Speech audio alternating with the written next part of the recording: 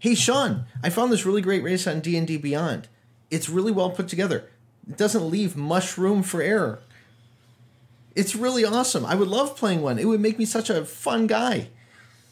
They're short, too. You know? Short and portobello. Today, we're going to be going over the Myconid race.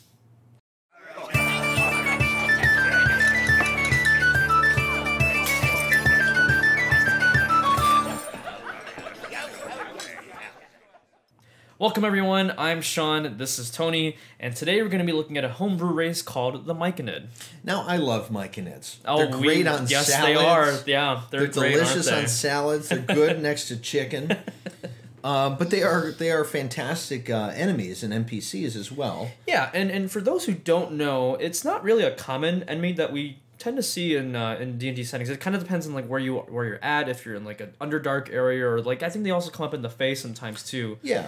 They're basically kind of like these fungus, mushroom-ish kind of people, basically. Yeah, and think of the toadstool kingdom, but not as talkative because they communicate through spores. Yes, exactly. So this one is from user Kivv, K-I-V-V, and on D&DBeyond, D&DBeyond. Yep. And this one's really cool. It goes into a little bit of description about what Myconids are in case you're not exactly sure. They're generally, about like regular humanoid size, maybe 4 to 6 feet. And it's interesting that they mentioned that there is like this endoskeleton that they actually have inside their bodies. We were talking about how they were just like a mush. I thought they were just mushrooms, but this one goes into being that they actually have a skeleton that weighs a good 20 or 30 pounds. Yeah.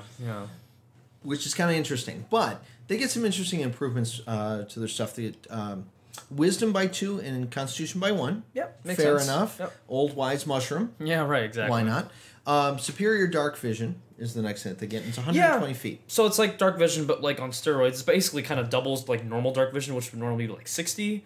So basically you have like this like extra farther vision. It makes sense. They're usually kind of living in these like underdark areas, so it's very fitting. And again, it's Dark Vision, so it's shades of gray. It's not full color. A lot of people forget. Yeah, it's like a dog sight, really. But now we get into the cooler actual features that actually kind of borrow from the NPC Myconid.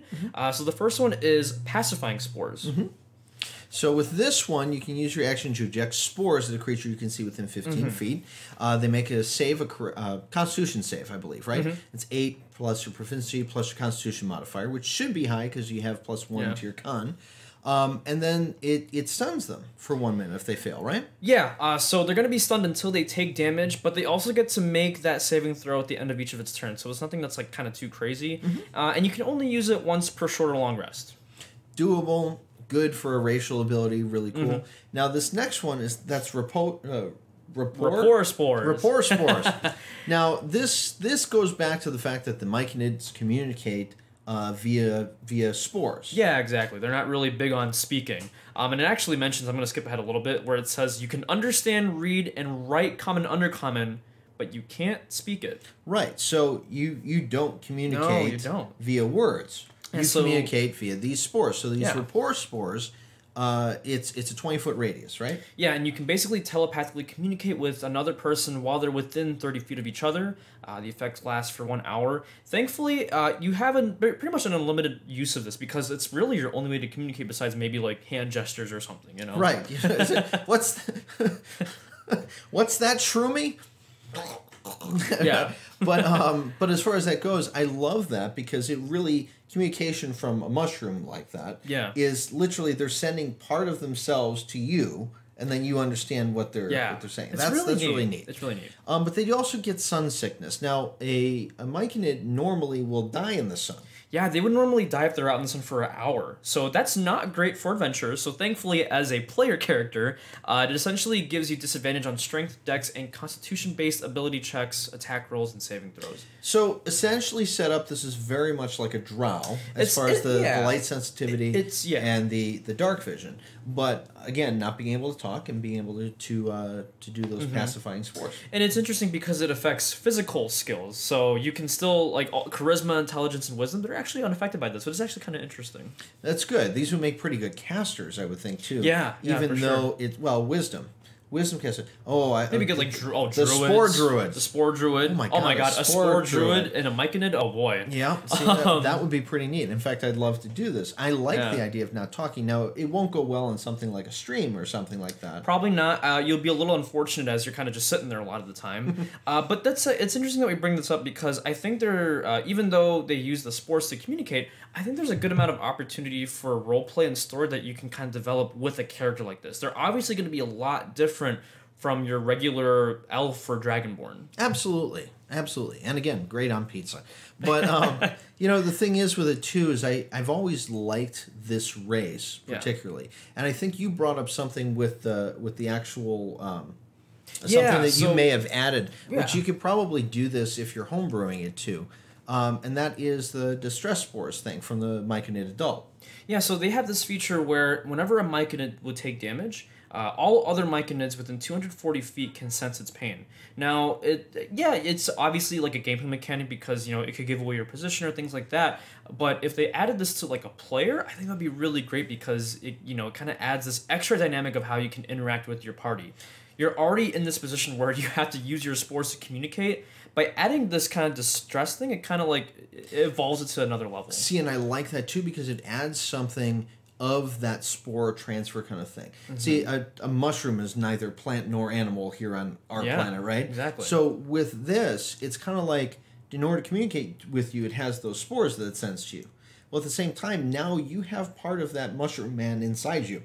So now being able to feel that it's in pain is actually a really neat thing. A really great mechanic with that. And I think that if you just added something like that, that would even just improve this race a little bit more.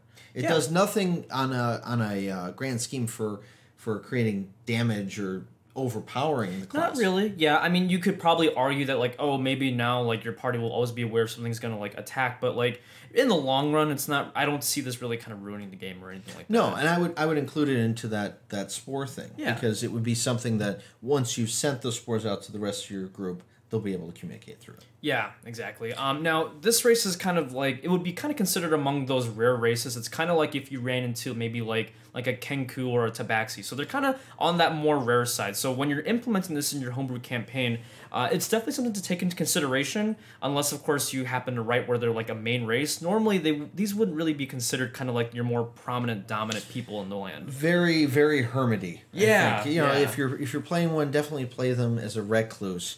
We got a recluse mushroom. Never mind. I'm done with the dad jokes. I'm so sorry. Okay.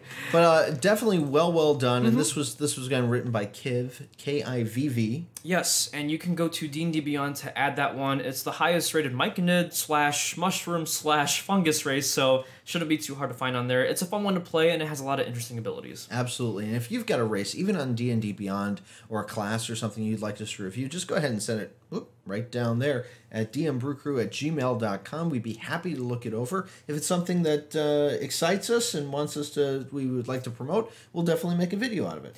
Or it might end up for playtesting on our stream called The Maw. Every other Tuesday night at 7 p.m. Central Time, we do a weekly stream where we playtest homebrew creations from people like you, so we can make sure that it's balanced and have a little bit of fun with it.